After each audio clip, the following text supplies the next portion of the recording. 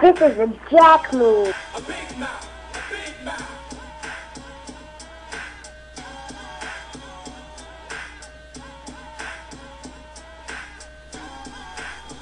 Through this season, have you seen progression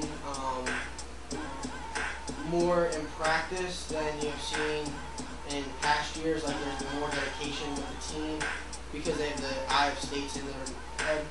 Well, no, not really. I think this team focuses on adjustments a little bit better. And I think that kids that have been in the program for 4 years kind of understand what we want from them. So it's kind of easier to implement it. I remember having a conversation with one of the players from last year's team, and they said they didn't really understand when I was talking about winning the state championship here at Ruston, until they left. And then once they saw that we did have a good season, they kind of set in. And I think these kids bought in from the beginning of the season, and I think that's the big difference. Do you feel the players are more than ready by the coaching staff and the support of their school to go on through the state tournament to possibly go to states in the upcoming weeks? Well, I mean, the kids are prepared. We basically put everything in the first 2 weeks of practice, and the kids have really been good at remembering the situations that we have and the sets that we have.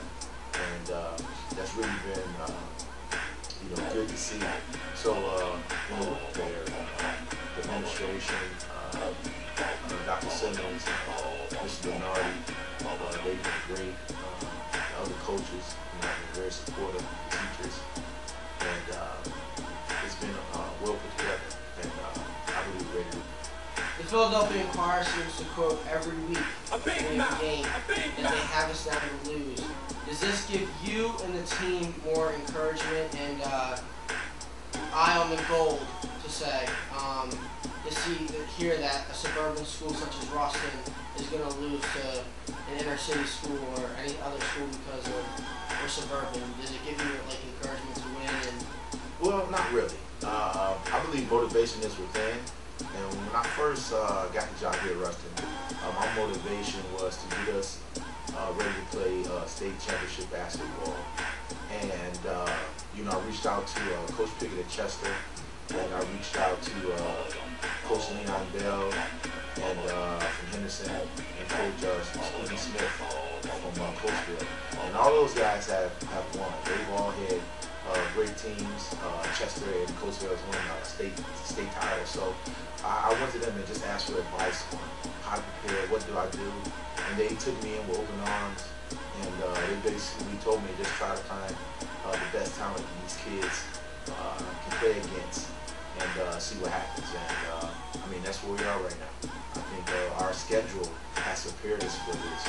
I'm not psychic, but I'm a very faithful individual, and I'm not going to say that I knew we would be here, but I knew we would be here.